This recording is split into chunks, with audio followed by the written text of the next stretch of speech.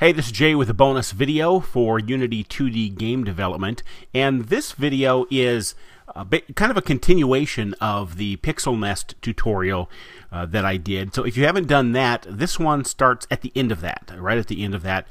So if you haven't done that, you won't actually be able to follow along, except that the script that I'm using could be used in lots of different places. Now, it's not actually a completely generic script. I didn't write it completely generic so you can just plop it in somewhere. But if you're new to Unity development, especially for 2D stuff, then this might help you in whatever game you are developing. So here's what I wanted to do. I didn't want to have to lay out every Poulpi in the level, and so I thought, well, what if you made the Poulpis random? What if you had, when you come into the scene, you actually randomized the Poulpi? And so that's what I did. So the first thing we're going to do is go into the hierarchy for the scene, and then inside of foreground, and we're going to select that Poulpi and go all the way down to the bottom, select them all, right click, choose delete, and get rid of all of them. Now we still have it, of course, in the prefabs, and that's so we will be using that. But I'm not going to put any of them in the scene itself. So we are going to make a script that when this scene starts up, it will automatically randomize however many Poulpi we want in this scene. So to do that, we need a new script, and we're going to create a new C# script, and it's going to be called CreateRandomPoulpi. Poulpi. Wait a minute. Okay. And let's go ahead and open that up. And we're going to be using start, but we're not going to be using update. So I'm going to go ahead and get rid of that, because this is only going to happen one time. It's going to happen as soon as the scene loads, and then that's it. So we do have some public variables that way they'll be able to be used or set inside of Unity. So we've got public game object, and it's going to be the enemy prefab. Now, I could have put the Poulpi here, but this is a little bit generic at least. We need a public floating point number for the number of enemies that we want to spawn. And then we have 4 different values here. We've got xmin, xminimum equals something, and xmax, and then we have ymin and max. And so this is going to be, in case you haven't guessed it yet, let's flip back over to Unity. We're going to tell it where to spawn these things, because we don't want to spawn one probably right here or right here.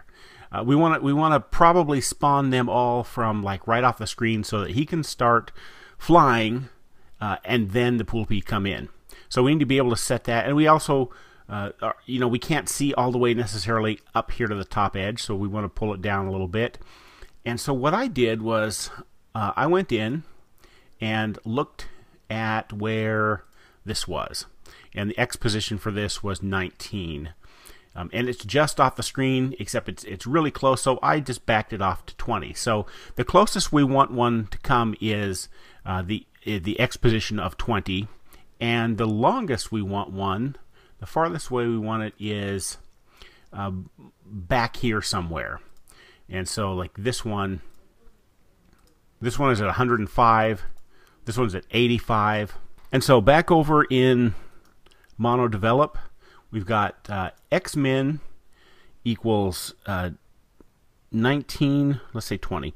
20, xmax is 85, yminimum is 3.5, and ymaximum equals minus 4.5. All right, and so I'm setting them here. I'm initializing them here in the code, but they will be available in Unity itself in the inspector, so we can change those on the fly if we want to. Now that we have those, inside of Start, we're going to find the game object that is the background elements layer, because we want to actually spawn these and insert them into a specific layer, and I'll tell you why in a moment. So the new parent for these is going to be GameObject.find 1-background elements. And that, of course, is this one right here. And inside there, all we have is platforms. And before we were creating the Poulpi inside a foreground. And I'll explain in a few minutes why that's not a good idea, or why I didn't find it to be a good idea. So we're getting that element, that game object, so that we can specify that as the new parent. And now we're going to do a simple loop.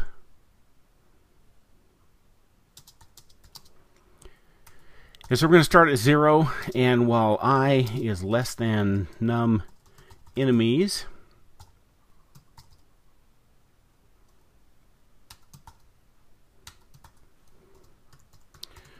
vector3 new position equals new vector3, and now we're going to get a random number between the x minimum and x maximum and y minimum and y maximum.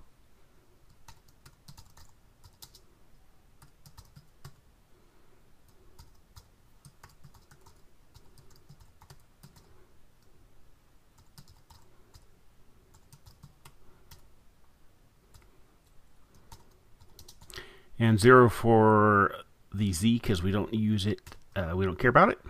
So we have a new position, and now we're going to create a new game object. We're going to call it octo for octopus equals instantiate enemy prefab. That's the variable that we created up above, and we're going to put it at new pos, new position.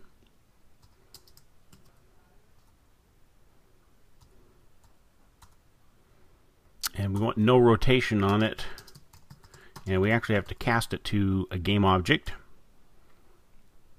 So now we have a new position which we used in this instantiate call, and it returned octo, which is the game object, the Poulpi, that it cloned. And so now we need to actually change the parent. So we'll do octo.transform.parent equals new parent dot transform, and that should do it. That's about, I think, is all we need to do. So let's go ahead and save that, run back over to Unity. No errors down here, that's always a good thing.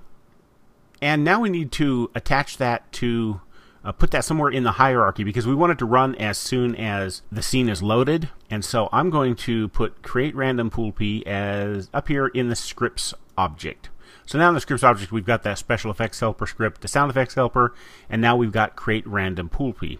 Once it's in there, we need to fill in a few things. We need to drag the Poulpi prefab over here. And the number of enemies we want is, let's just say we want 10. And we already have the minimum and maximum where it should create those, but we can tweak those if we want. So let's go ahead and run this, and I'm going to leave it so you can see both the scene and the game, because in the game you won't be able to see the Poulpi, but in the scene here you'll be able to see how far across here the Poulpi are spread. So we go with running it. Okay, so you can see there are 10 Poulpi. Okay, and we already died, but that's to be expected. Actually, let's go ahead and bump up our health script on the player to 100 just to make sure that we can last long enough to get through here. And let me run this again.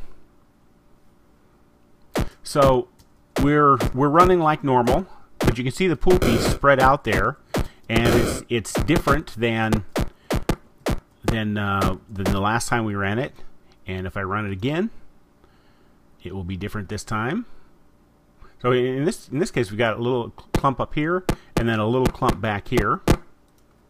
And if we wanted to have more than 10, let's say we wanted 50 Poulpi, because this is a hardcore level. Okay, so there you go. As if it's not hard enough, you can put in a lot more. Go up to 100. Haven't tried 100 yet. Okay, so there it is, and there's there's the area that is putting it in. And the reason that let me stop this. The reason that we put it in this background elements layer is, well, let me just show you actually. Let me copy this out, and let's go back to CreateRandomPoulpi and do that. And let's set it so it's not quite a zillion. Now when I run it, you'll see that the Poulpi just stay where they are until we end up getting close enough to them that they appear on the screen. But what that's going to mean is you can see that all of these background elements up here are going to end up moving past the Poulpi, and so we'll end up at the last with no platforms flying by, just Poulpi in the sky to shoot at. And maybe that's what you want, but for me I was thinking it'd be better if there were Poulpi and platforms throughout the entire thing. And by putting the Poulpi that are spawned inside of background elements, we take advantage of the scrolling script. And so all of the Poulpi are going to be scrolling slowly sideways until they hit the screen, until they're actually rendered, and then their move script takes over and makes them go faster. So let me undo this and see how this works again. So now you can see these Poulpi that are back here at the end. They're basically staying in formation with these platforms that are here. Now this platform is going to pass it up because the bigger platforms are in the foreground or in kind of in the middle ground, and so they are moving faster. And depending on how you want things to work, you could clone the Poulpi stop this.